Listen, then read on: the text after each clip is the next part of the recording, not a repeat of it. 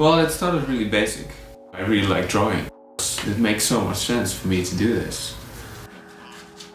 When you start drawing, you automatically go to like a regular pencil. And it never occurred to me of ever working in color.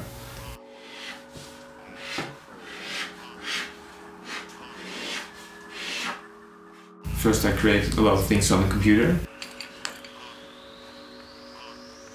And then I tried to translate it back to the physical world.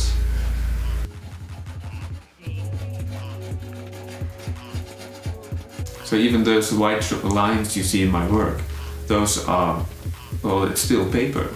You know, it's not paint or anything. It's just a no, it's just left out.